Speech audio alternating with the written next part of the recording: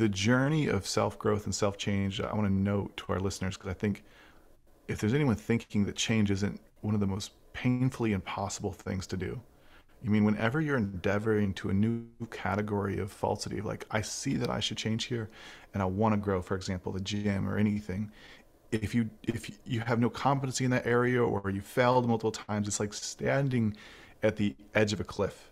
And it takes so much faith and courage to believe that this thing carried out over a course of time will change your life incrementally. You mean because when the resistance hits, it's so much easier to default away from pain.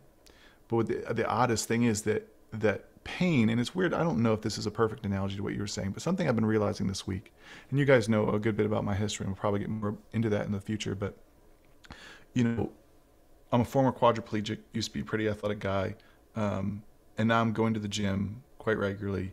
And it's been my recovery process. At one point I was told I was not going to be able to walk again, all these things.